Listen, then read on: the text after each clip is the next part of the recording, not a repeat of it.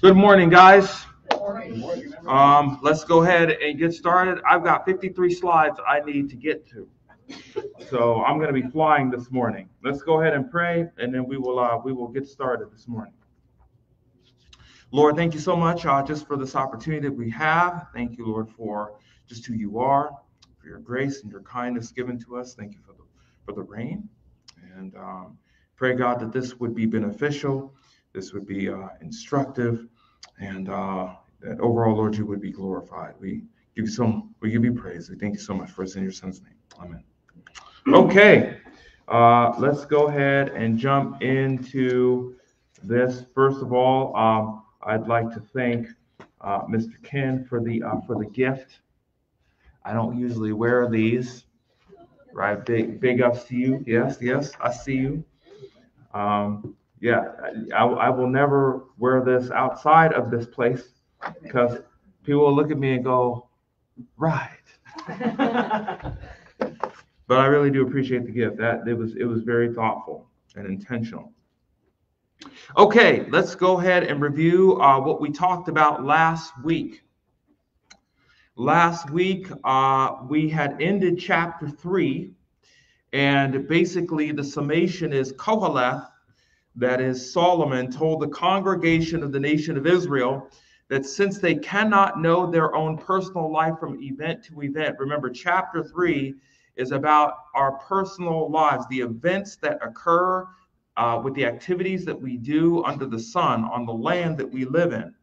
And since no one can know their personal life from event to event, from sequence to sequence, and since Koheleth made a comparison between human beings and animals, he does not call human beings animals.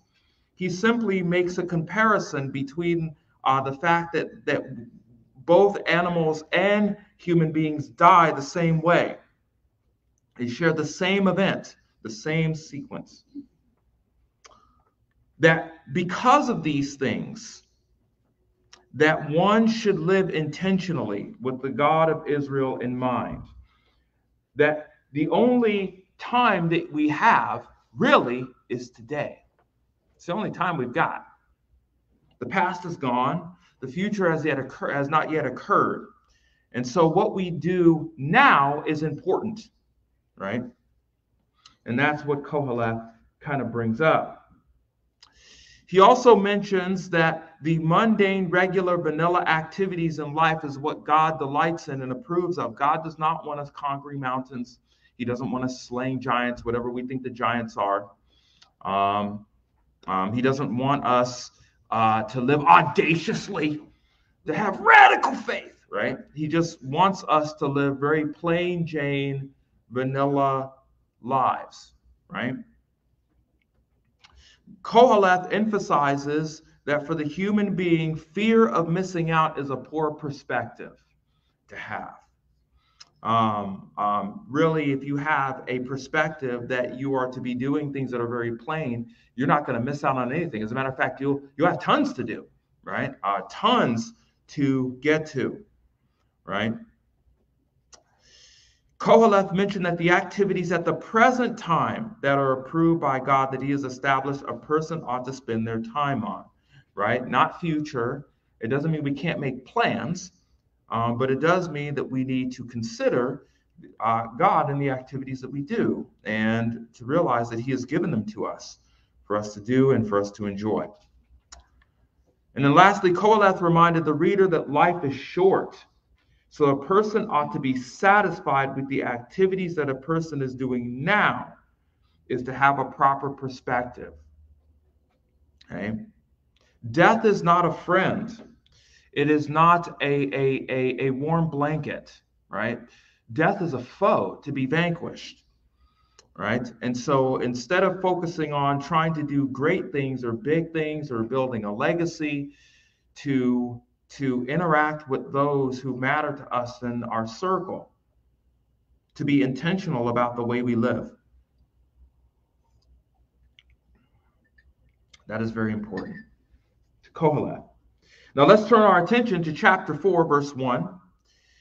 And this is, I would say, this is probably one of the darkest chapters in the book of Ecclesiastes, because we're going to talk about a topic that a lot of people either they want to kind of sugarcoat or they don't want to talk about at all.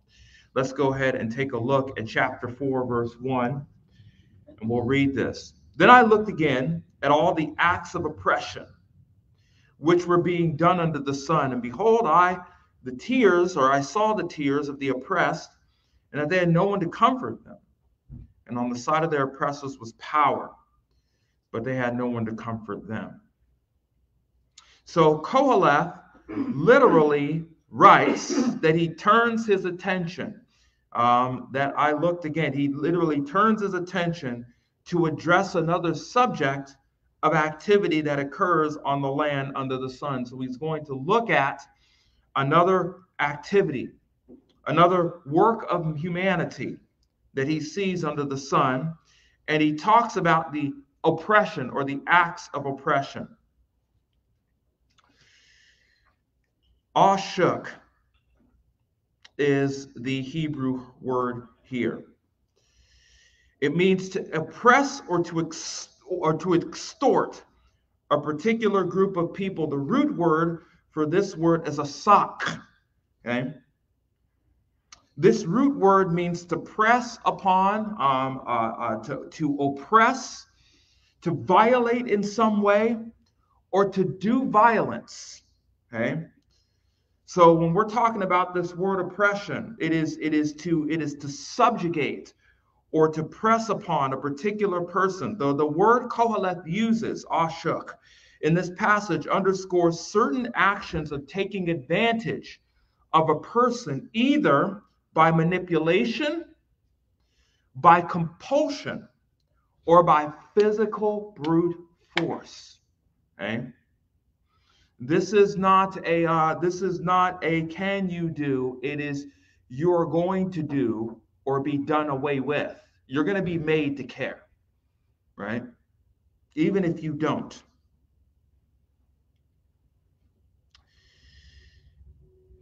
This word occurs 2 other times in the Hebrew scriptures. It occurs 3 times overall. Let's take a look at some of the usages. The first usage that we find is in the book of Job, chapter 35, verses 8 to 9.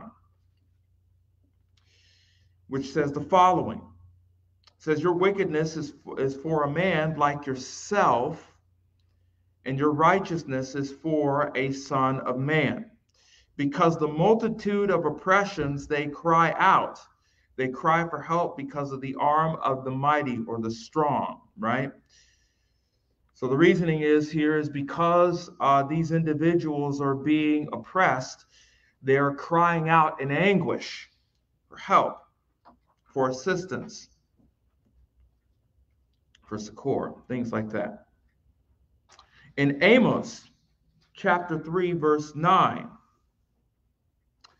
we see this word here used as well in the same understanding. Proclaim on the citadels of Ashdod and on the citadels in the land of Egypt, and say, assemble yourselves on the mountains of Samaria and see the great tumults within her and the oppressions in her midst. The act of what they were doing to the people within those regions, right, causing great turmoil and pain.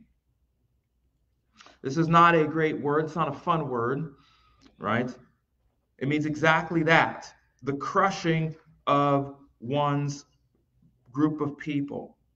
This word is in the qual stem, which is active, and it's in the participle passive, which is used as an adjective, a descriptor.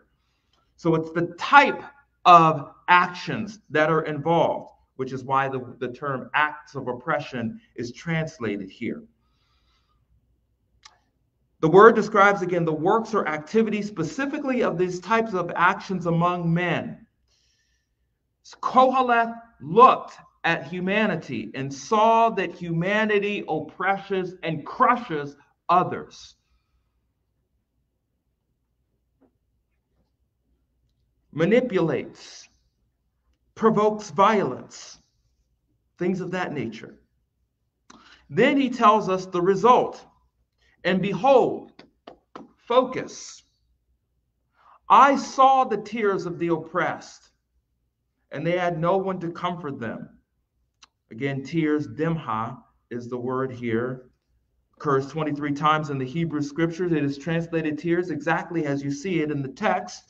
However, it's kind of interesting, though, that if you go through this word, I looked at all 23 usages of this word here, and this certain word that occurs in the Hebrew scriptures, fascinating, is the result of extreme emotional pain or distress from events that are intense or extremely difficult, whether situational, whether it occurs, just something that happens, afflictions, pressures, things like that, or the result of an action when one does something to someone else.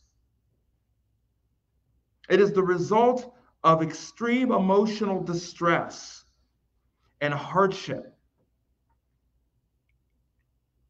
So the act of oppression, the result of it is the tears of the individuals who are subjugated under these people who are crushing these individuals, manipulating them, exploiting them, extorting them.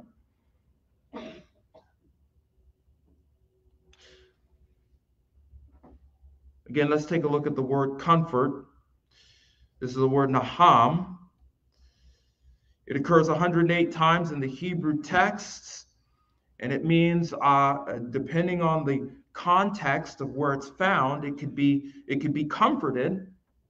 It can mean to reconsider, to change one's mind. It could be used in that way too. It could be to be apologetic or sorry, or to have extreme regrets.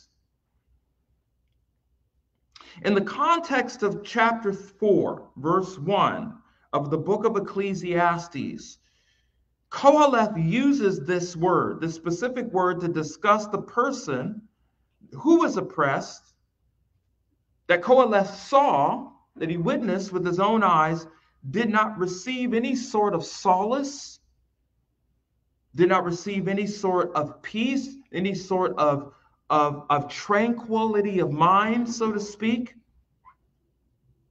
from any of those who oppress them. They are victims in this case, and it is expressed in their response.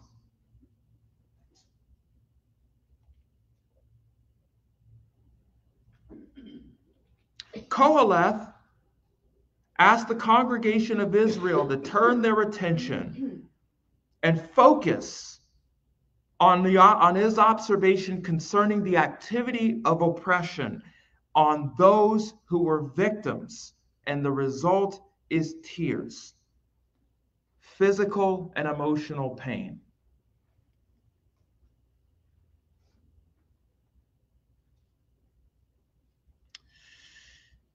On the other end, Koheleth makes an observation concerning those who oppress, not just the oppressed, but those who actively are involved in this activity.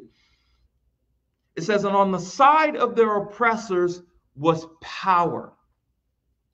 And an interesting statement that Koheleth makes, but they had no one to comfort them. Isn't that interesting? Let's talk a little bit about this statement.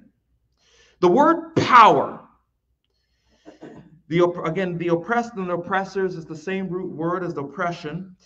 The word power is koach. It occurs 127 times in the Hebrew scriptures, and this word occurs one other time in the book of Ecclesiastes, chapter 9, verse 10.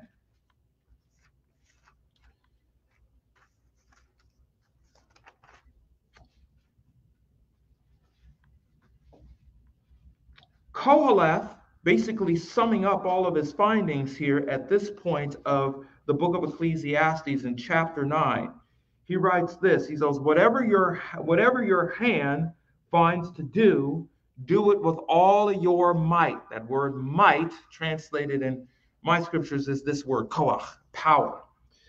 For there's no activity or planning or knowledge or wisdom in Sheol where you are going, right? So this word here, this word can be translated strength, physical strength, ability, might, power, influence, right? Authority, things like that. Okay? This function is to express or use one's physical strength, right? Their energy or their influence to achieve a goal or perspective. Okay? So these individuals, these people who are oppressing, they have authority, they have influence, or they may use physical strength based upon their influence to crush those who they oppress. Koheleth in verse 1 and 2. This is verse 1, I'm sorry. Koheleth in verse 1 brings up the activity of humanity under the sun as it relates to two groups of people. To those who are being crushed by people with power, and those who have power crush those who do not have this influence. As a result, both are not comforted. Both are not. How is that possible? The people who are crushed are not comforted because they lose everything to the one who subjugates them. The individual who is oppressing is using their power not to serve anyone, but themselves, but to crush the weak. The one in power is not comforted because all they seek is that. And they exercise it against those whom they ought to serve. That's the point. They're not comforted because all they seek is power. Not to serve others with it, but to serve themselves.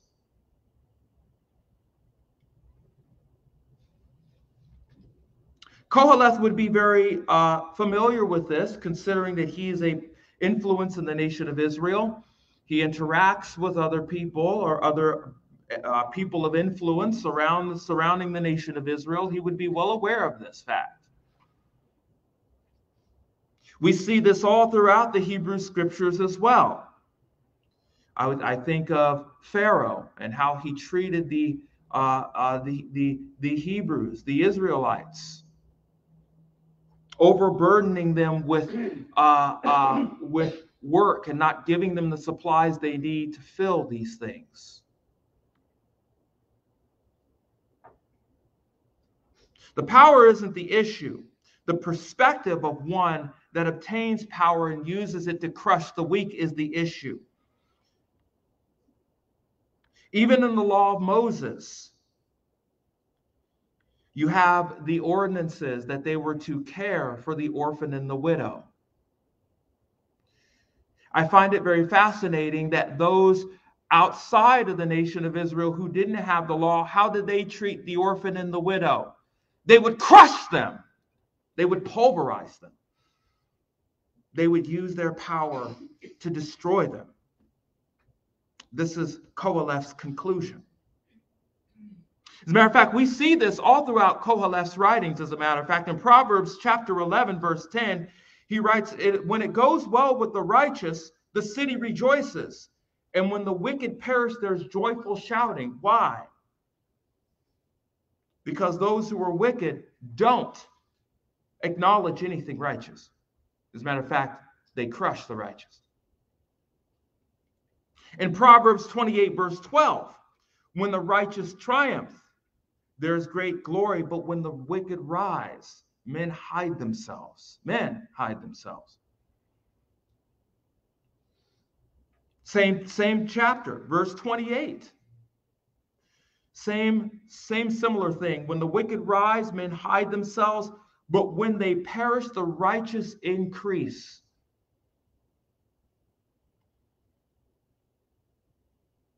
Even in the book of Ecclesiastes itself, Koheleth makes mention several other times about this particular ideology, this perspective. In Ecclesiastes chapter 5, verse 8, a chapter over, he writes this: if you see oppression of who? The poor. No one ever oppresses a rich person because they've got the resources, right? They oppress the poor. And denial of justice and righteousness in the province. Do not be shocked at the sight, for one official or high one watches over another official, and there are higher officials over them. Man, doesn't that sound like a governmental system we know? It's not my fault. I didn't do it. I was told this, right?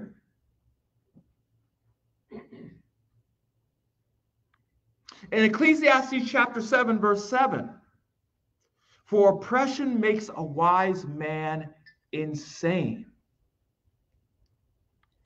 and a bribe corrupts the heart. This is why bribes were not accepted, or they ought not to be accepted, because it blinds one from justice.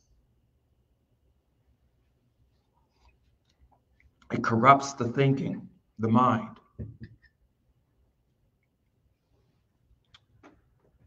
This is an activity that occurs throughout the land of men, throughout the activities in the world that we live in. And Koheleth is observing this.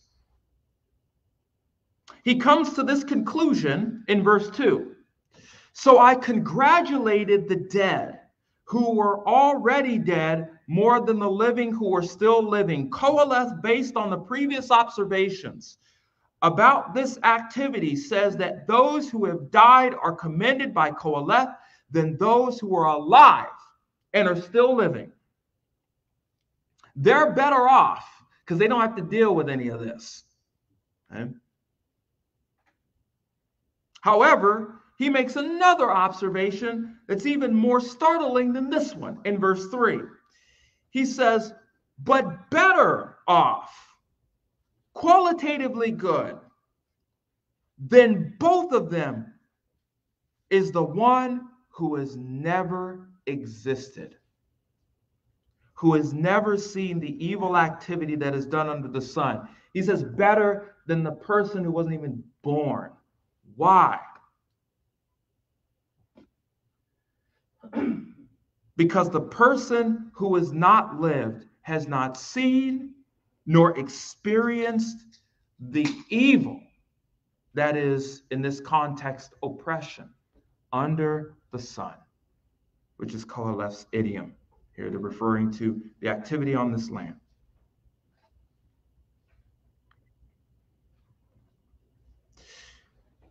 As I mentioned before, this is probably one of the darkest chapters in the book of Ecclesiastes when you begin to look at this.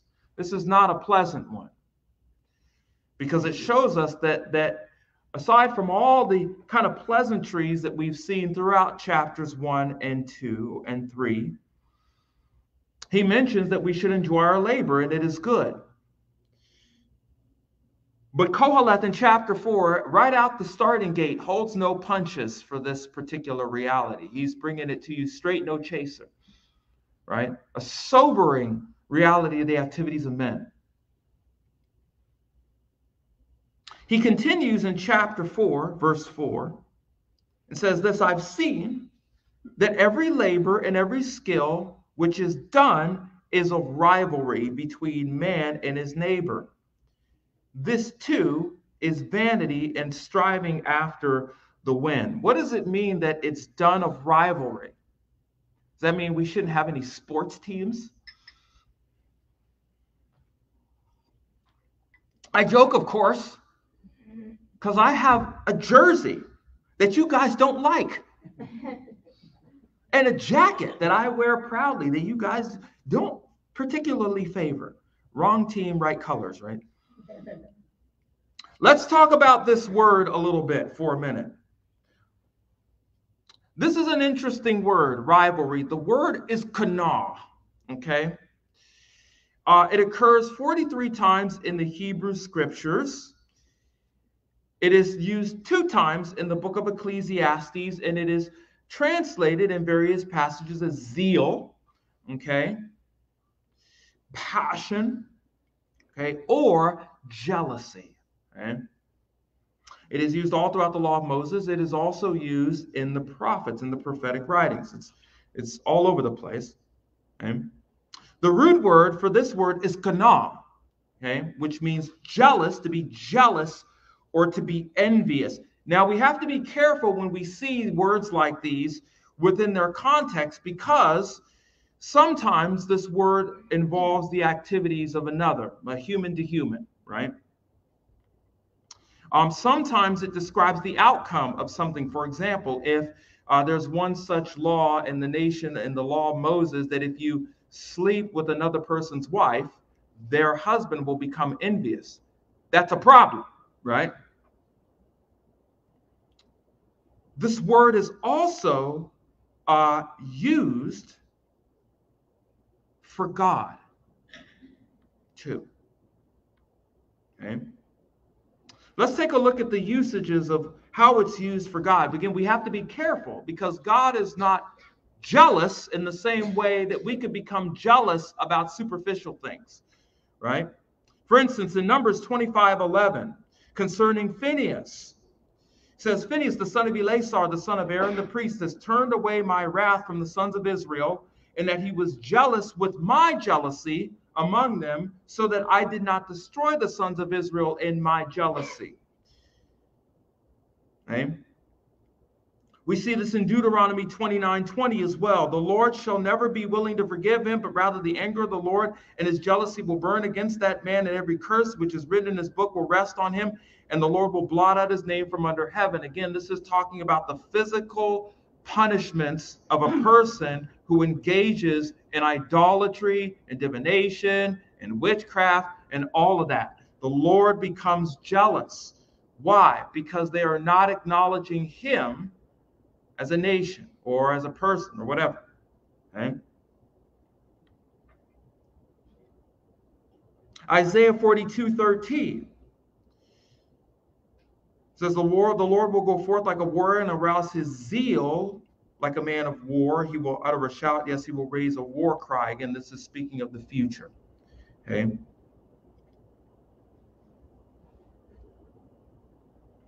So this word in the book of Ecclesiastes is not talking about God, but it's talking about the activities of humanity. To keep that in context, and the oppression of this activity.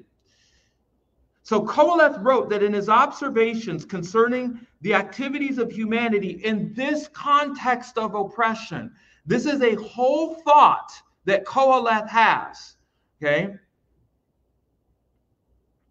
The result is people acting out of their jealousy between a man and his neighbor. This is not talking about rival teams or anything else like that. This is talking about why individuals oppress. If one seeks power and you have power, well, that's not fair that you have it. Why should you have that? Koheleth once more makes a sobering observation about the nature of humanity and their activity. And those who conduct themselves in this way, those who oppress others do so out of jealousy they have for those whom they are ought to serve. You can't have children, but I have a bunch of them. You can't use electricity, but I can. I can use all of it I want. You can't fly, coach, because you can't fly an airplane because you rack up too much carbon credits. But I can fly my jet that racks up twice as much as yours because I'm not you. They use their power to prevent people from either having what they themselves have, or they will use their power to take away from those who have what they want. The outcome is the same. They will crush a person for this reason.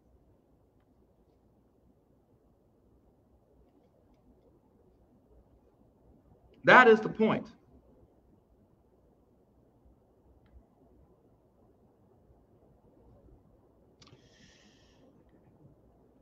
Ecclesiastes chapter 4, verse 5. A fool folds his hands and consumes his own flesh. What a statement. What a statement here. What does this mean?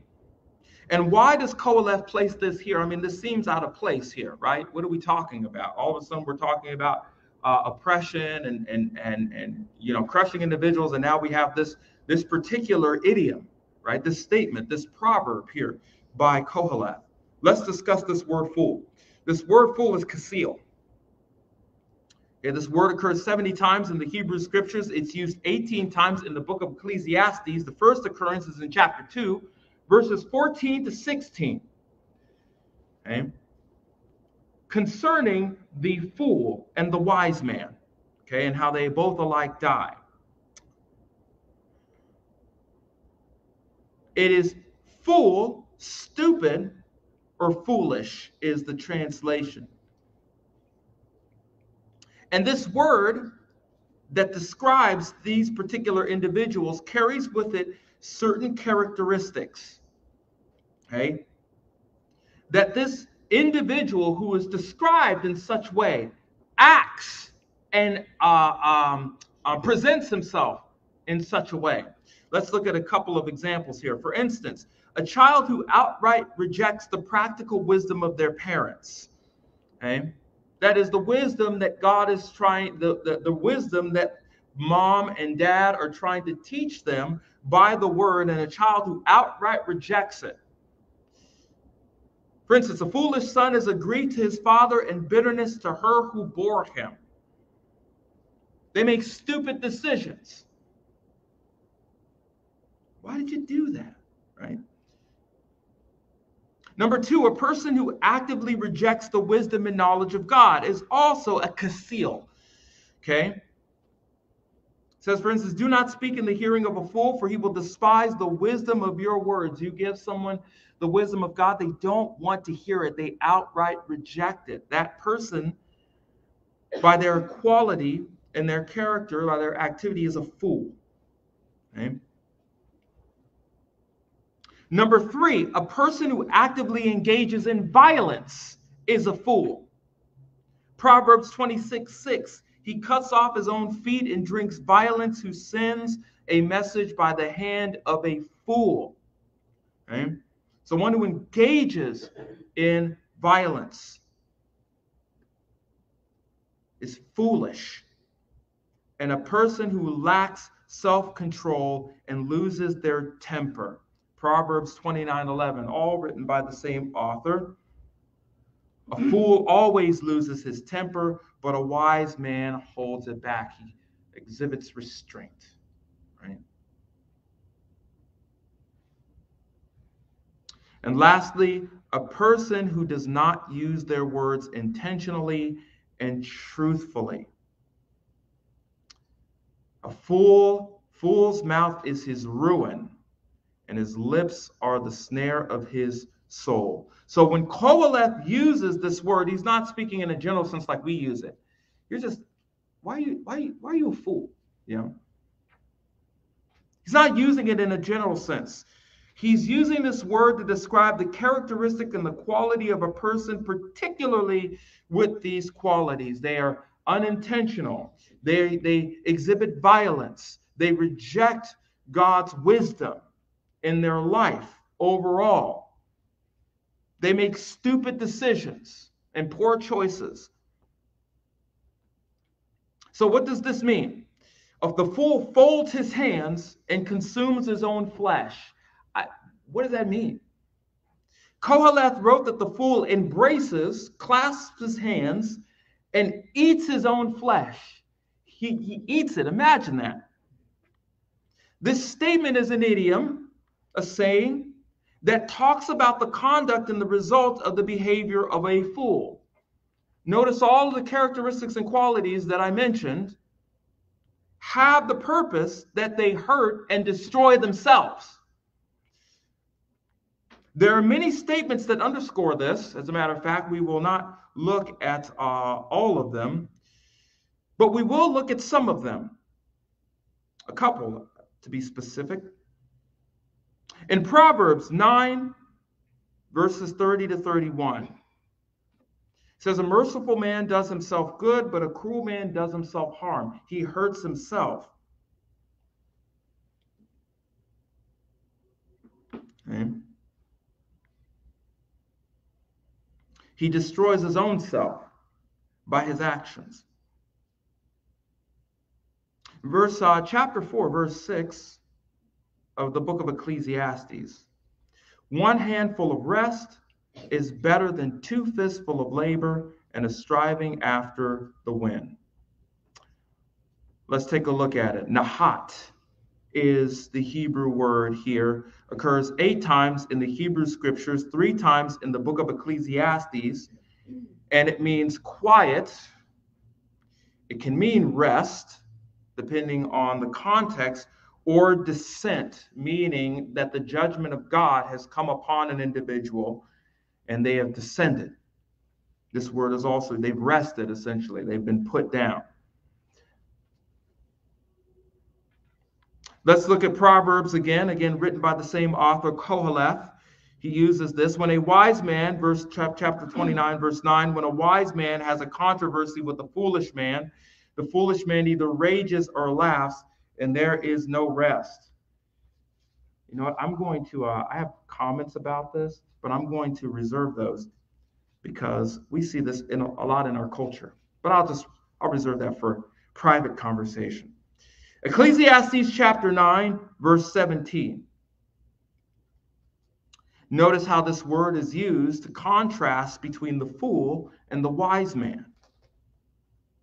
The words of the wise heard in quietness are better than the shouting of a ruler among fools, right?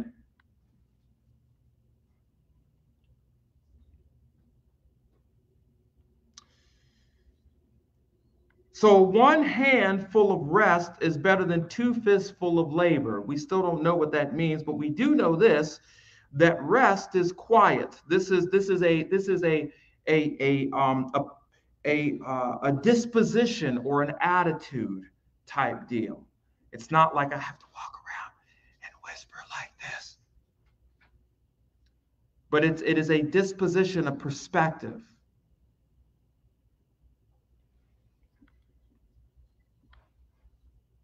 Two fists full of labor. Now, Koheleth adds another idiom in the middle of this chapter. He mentions that one handful of rest, or quiet, really, is qualitatively good. That word better is tob. Again, we see this all throughout the book of Ecclesiastes. And then two fists or handfuls of labor.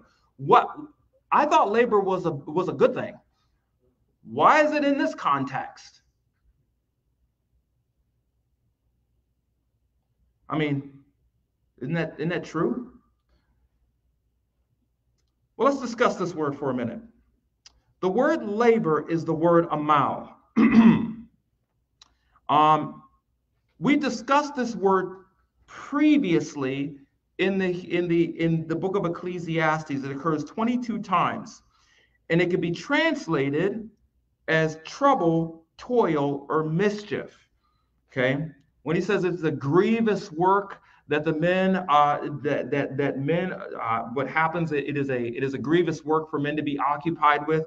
In chapter 1, this is the word amount. Okay, so this does underscore toilsome, overburdening labor, right, under the sun. Okay, however, depending on the context, again, this word is very contextual in where it's used, because it doesn't necessarily mean labor everywhere you look at it within the Hebrew scriptures. For example, in Psalm chapter 7, verse 12 and 14, says, if a man does not repent or reconsider, he will sharpen his sword. He has bent his bow and made it ready. He's also prepared for himself deadly weapons. He makes his arrows fiery shafts. Behold, he travails with wickedness, and he conceives mischief and bring forth falsehood. Why don't they translate that labor? Because that's not what's in the text here, right? That's the same word here, amal, in Psalm 7. In Proverbs chapter 24, verses 1 to 2, He says, do not be envious of evil men, nor desire to be with them, for their minds devise violence, and their lips talk of labor. No, trouble, mischief, right? Among. So why is it translated labor in this particular text? Why can't it just be translated trouble, right? Well, I think the idea of the translators is they're trying to keep these words consistent throughout the book of Ecclesiastes based upon their observations. That's what I'm convinced. That's why they write the word labor here. But it really actually, to bring clarity to the text, it should be translated trouble or mischief. Well, why is that?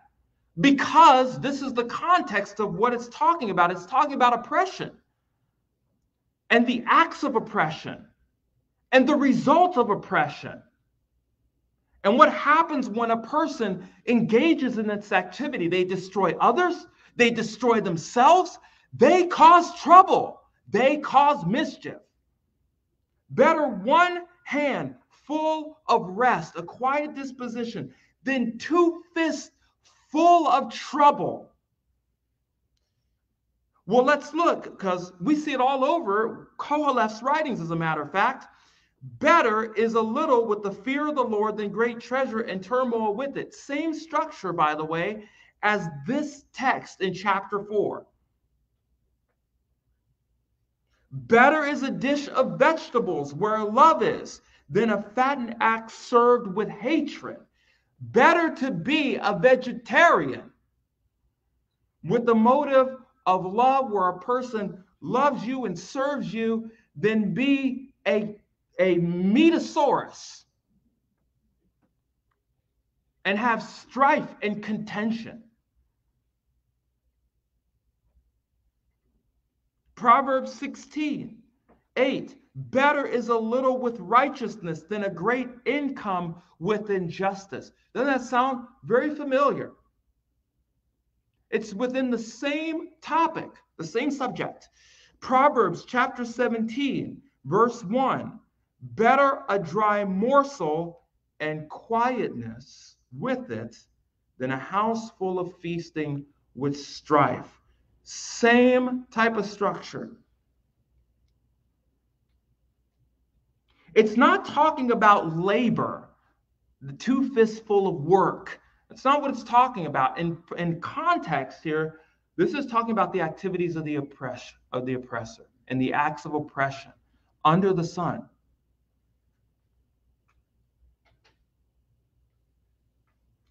Here's what I believe the conclusion is based upon these particular verses, verse 1 to 6. Koheleth ends this line of reasoning. Remember, he's observing like a researcher does, looking at things very plainly and writing down their conclusions. Koheleth ends this line of reasoning with his signature saying that it is striving after the wind. It is useless. It is a useless endeavor. It is profitless. The oppressor's activity and character serves no one under the sun. For those who seek power and crush others, they destroy themselves in the process. It is destructive, it is wicked, and leads to physical and emotional pain and strife to those who are at the tip of the spear of oppression. And it destroys those who oppress as well. Ultimately, this person with this conduct, Koheleth refers to as a fool.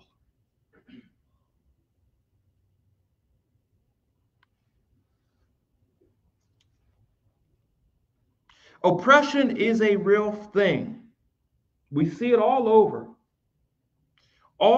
the land that we live on. And it's something that Koheleth, it seems, wants the nation of Israel, as well as us who are reading and observing this, to be mindful of. That as long as we are here on this side of the rapture and Christ's appearing, this will continue to be a reality. Not Pollyannish, but nevertheless true.